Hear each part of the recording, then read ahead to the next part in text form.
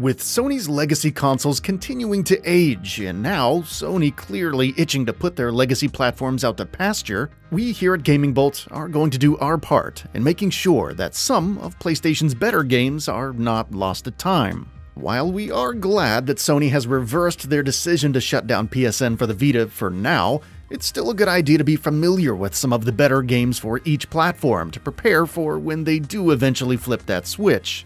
Before we go ahead, please consider subscribing to our channel. We upload new videos every single day, and your support really helps us out. With that out of the way, let's start. 1. Persona 4 Golden. To put it quite simply, everything that Persona 3 got right, Persona 4 Golden gets even more right. Exploring the randomly generated dungeons with your party has never been more engaging than it was in Persona 4. In fact, many Persona fans got the Vita for this specific game and ended up liking the system for its other excellent titles. The characters in Persona 4 are quite a bit different than they were in 3, as they are in 5, but that really just serves to make 4 even more of its own journey, which is absolutely worth taking if you're a fan of the series. 2. Killzone Mercenary. This list isn't ranked, but if it was, Killzone Mercenary would be at or near the top of it. This is one of Sony Cambridge's last games before Sony shut them down, and it shows with how much of a command they had over the necessary skills needed for AAA development. Killzone Mercenary could easily be mistaken for the second or third game on the PS3 with how good it looks, but it does much more than just mimic those games. It has a lot of its own systems and mechanics that make it very much its own thing, and I would argue one of the better games in the series. It's unfortunate how few first-person shooters ended up coming out on the Vita to take advantage of those two analog sticks, but of those that did, Killzone Mercenary is arguably the best. The story takes place in a similar era to the second and third games, but wisely steps outside of the events of those games and focuses on mercenaries that are mostly just profiting off of the conflict between the Helghast and the ISA, instead of having a real dog in the fight. This opens up a lot of opportunities for the story to exist in its own world without stepping on the toes of any of the other games, and that's exactly what you want in a spin-off like this. It also works on the PlayStation TV or Vita TV with a DualShock 3, which is how a lot of people prefer to play it, but either way, this is a game you should definitely own in your Vita library. 3. Uncharted Golden Abyss. Much like Killzone Mercenary, you could easily mistake Uncharted Golden Abyss for one of the mainline games. It has a lot of the climbing and platforming and action that you would expect from Uncharted 2, 3, and has a few Vita-centric minigames thrown in, which are surprisingly fun most of the time. Sony Bend still doesn't get enough credit for this game, and while that is a shame, it's still absolutely worth a buy if you're even remotely a fan of the series, or just looking for a good action-adventure game to play on your Vita. 4. Muramasa, the Demon Blade.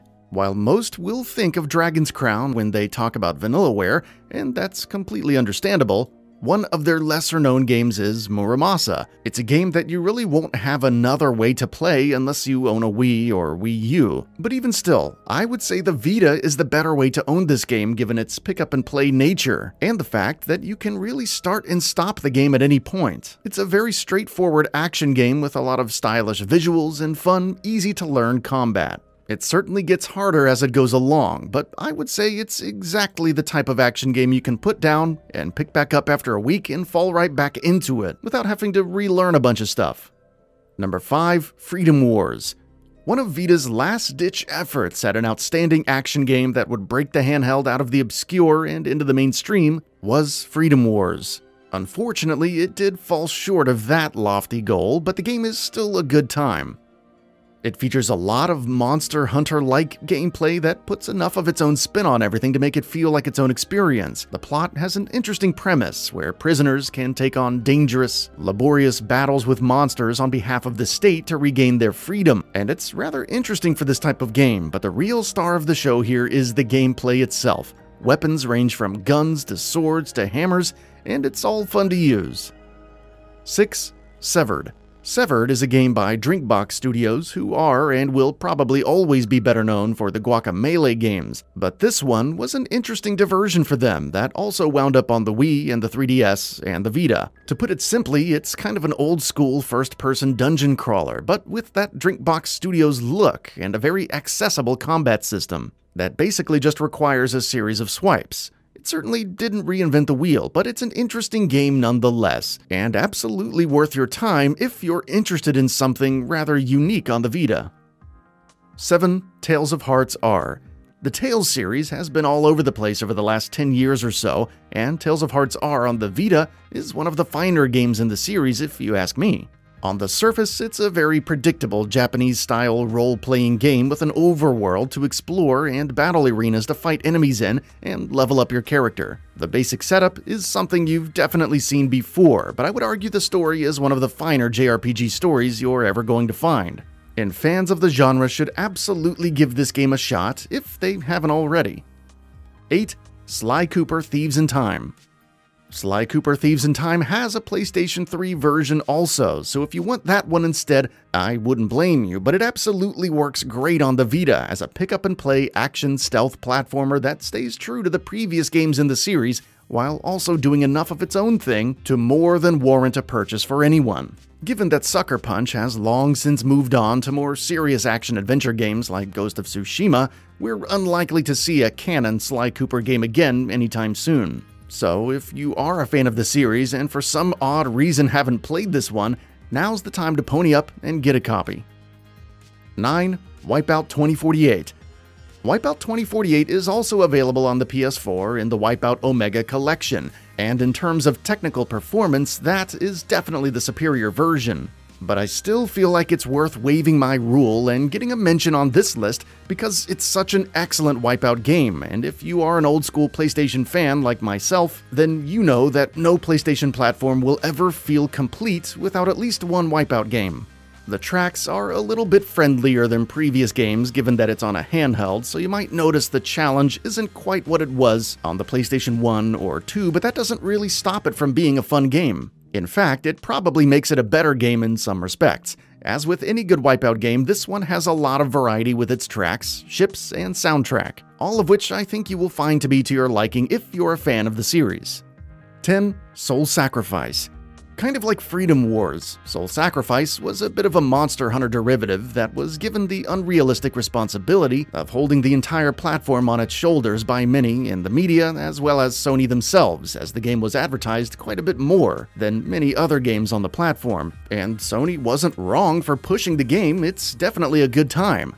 While its basic gameplay loop can definitely be comparable to many other games in its genre, its gothic horror aesthetic and mysterious world go a long way to making it feel like its own thing, and you'll soon forget that it's heavily inspired by games that you've probably played many times before. Soul Sacrifice was greatly focused on its co-op mechanics, allowing players to sacrifice each other for bonus experience points if necessary, which was an interesting twist but felt a bit moot, as the Vita wasn't nearly popular enough to sustain that particular mechanic long term. Still, what you have here is a unique experience that stands up well to the standards of today, both in terms of presentation and gameplay. An expanded version of the game called Soul Sacrifice Delta was also released later on in the Vita's lifespan, but either version is highly recommended.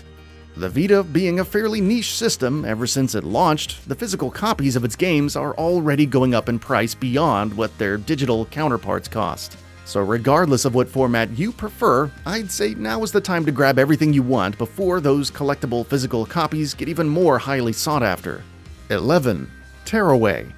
No Vita library is complete without Tearaway. It's not only a standout platformer in its own right, but also probably the pinnacle of games that really use all the Vita's features. The back touchpad, cameras, and every other sensor the Vita has is utilized to great effect in Tearaway that actually makes them feel needed and not gimmicky, which is something very few games were able to do. And Tearaway does it arguably the best. There is a PS4 version of the game, and that's great too, but the Vita is truly the ideal way to experience this game. 12. Velocity 2X. While the old-school style shoot-'em-up game might not be everybody's cup of tea these days, for those who do enjoy it, Velocity 2X is a must. Controlling Kai is tight and responsive. Dashing around the levels with Kai's short-range teleportation power is a blast from beginning to end, and the addition of side-scrolling sections is more than enough to give Velocity its own special spot in the genre. 13. Spelunky. What can be said about Spelunky that hasn't already been said 1,000 times? It's just one of the best platformers out there, especially if you're into the roguelite variety. If difficulty isn't your thing, I would still say give it a shot, as Spelunky has a way of staying fun despite how terrible you might be at it. 14. Little Big Planet PS Vita. Little Big Planet didn't grow to be one of PlayStation's most recognizable franchises for no reason. The games are lighthearted, fun to play, and offer tons of extra content and replayability, and there should always be room in your library for it. The Vita's LBP game has a lot of the things that you would expect, sewn into every stitch, and it should not be missed. 15. Code Realize Guardian of Rebirth. A genre that has been growing over the past decade or so and owes a lot to the Vita is the visual novel genre. Before the Vita came around, it was much harder to find games of this sort on consoles, let alone localized ones. Thanks to the Vita popularizing the genre, they can now be found on basically everything, and Code Realize Guardian of Rebirth is one of the better titles. Idea Factory really knocked it out of the park with this one, that has a lot of great characters and a story that exudes a wide range of emotional tones and interesting narrative developments. 16. Gravity Rush. If there was a vote on who should be the Vita's designated mascot character, Cat from Gravity Rush would probably be my first choice. Gravity Rush is one of the Vita's most unique and outstanding titles for a variety of reasons, but it's the manipulation of gravity that really hooks you in at first, which is a fun mechanic that gives way to several new ways of playing this sort of game, but it also has a pretty cool story and presentation to boot. A technically superior version is on the PS4, but like Tearaway, I still feel like the Vita version is worth having and giving a real playthrough. That's all for now. If you enjoy what you saw, please hit the like button. And if you're new to the channel, now is a great time to subscribe. We upload brand new videos every single day. After subscribing, don't forget to enable all notifications by clicking the bell icon. Thanks for watching this video, and we'll see you next time, right here on GamingBolt.